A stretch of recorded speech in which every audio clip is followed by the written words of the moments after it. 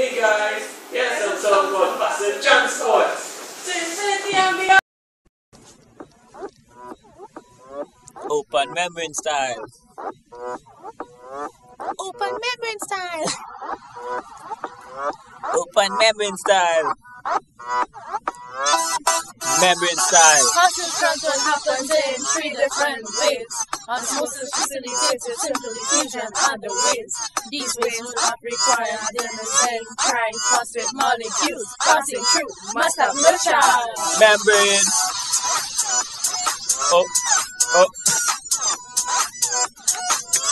Open membrane style.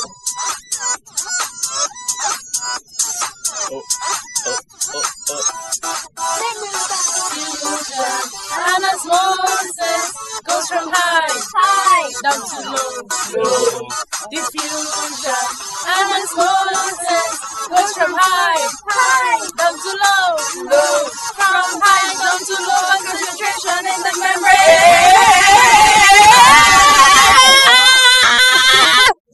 Open membrane style. Membrane style. Membrane style.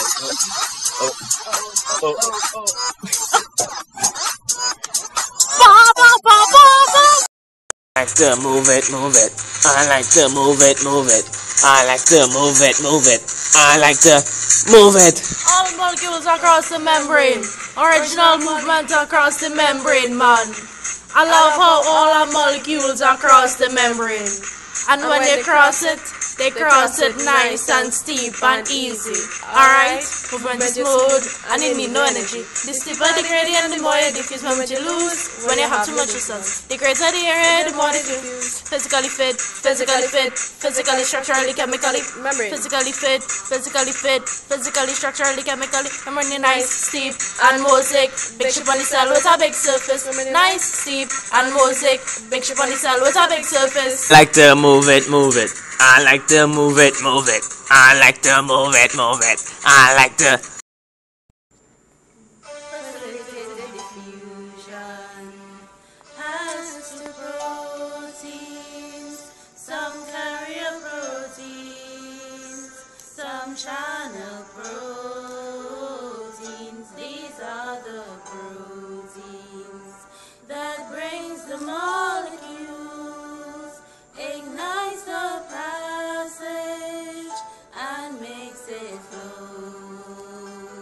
Carry your ions, carry your sugars, amino acids, and water too. Carry your proteins and channel proteins. They carry these things across the membrane. Takes these molecules across the membrane. Water is water to the osmosis. Let's cross the membrane.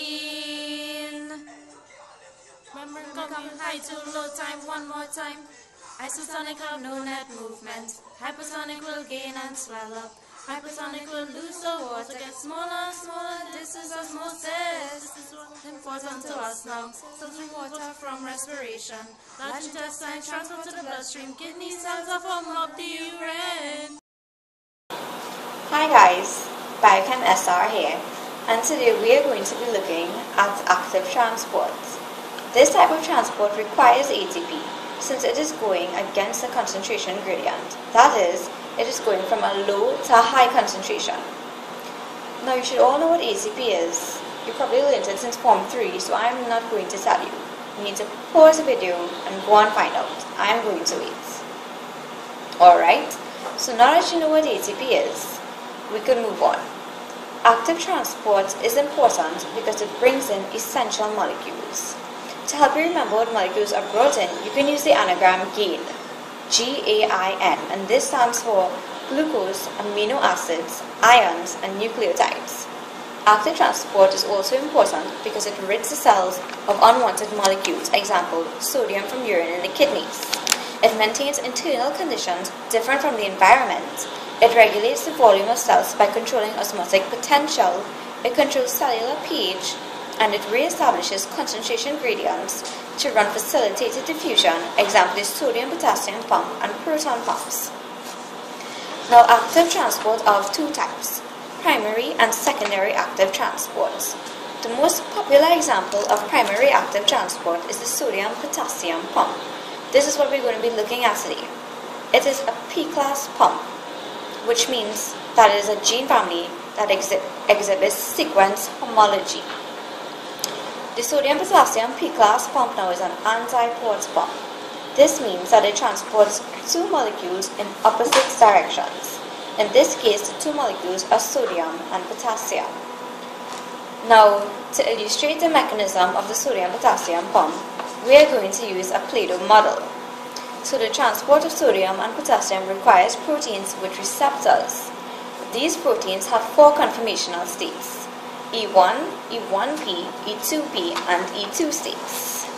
So now I'm going to show you a little demonstration. Okay, so here we have our Play-Doh model. So we see the membrane with little phospholipids, the pink plasticine is the sodium molecules, and the blue represents potassium. So the protein starts off being in the E1 state inside of the cell. The sodium is able to bind to the receptor when it is in this state. Binding causes the protein to become phosphorylated. So we have ATP going to ADP because we're using a phosphate molecule. Phosphorylation causes the protein to change its shape from the E1 to the E1p state. This causes the binding site of the protein to face the outside of the cell, and so 3 sodium are deposited outside of the cell membrane. While facing the outside in its new E1p state, 2 potassium are able to now bind to the receptor. The binding of potassium causes another change in conformation, that is E1p to E2p. Binding of potassium causes dephosphorylation of the protein. This dephosphorylation causes a change in shape from the E2p to the E2, and the protein faces inside the cell once more. The change to the E2 conformation causes the potassium to be released inside of the cell. This release of potassium allows the protein to revert back to its original E1 state, and so it is able to transport sodium once again. So we see this cycle starting over again. So primary active transport feeds directly into secondary active transport, in which case we are going to be demonstrating the sodium glucose symporter pump. That is the GLUT2 pump. This is usually found in the intestinal lumen. So remember that from the sodium potassium pump, the concentration gradient formed when 3 sodium goes to the outside of the membrane. So we see a lot of sodium on the outside there. So this concentration gradient causes the sodium to move from a high concentration on the outside of the cell back to the inside into the cytoplasm where we have a lower concentration. So the energy formed from the hydrolysis of ATP allows the glucose to be pumped into the cytoplasm as well, and this goes against the concentration gradient from low to high. So we see the 2 sodium plus the glucose going there simultaneously. They're both being transported to the inside of the cell simultaneously. Now this was an example of a symporter pump. That means that 2 molecules were transported at the same time in the same direction. Now for secondary active transport, we also have an anti-porter pump. And this pump shows the sodium-calcium exchanger, in which 1 calcium exists for every 3 sodium. So we see we just need to change back our receptors there. We have 3 sodium in the receptors and 1 calcium.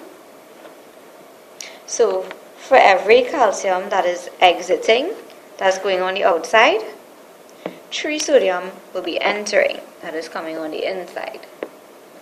So there you have it. That was 2 examples of where we had primary active transport and secondary active transport. We showed the sodium potassium pump for primary and the sodium glucose symporter for secondary, as well as the sodium calcium anti-porter.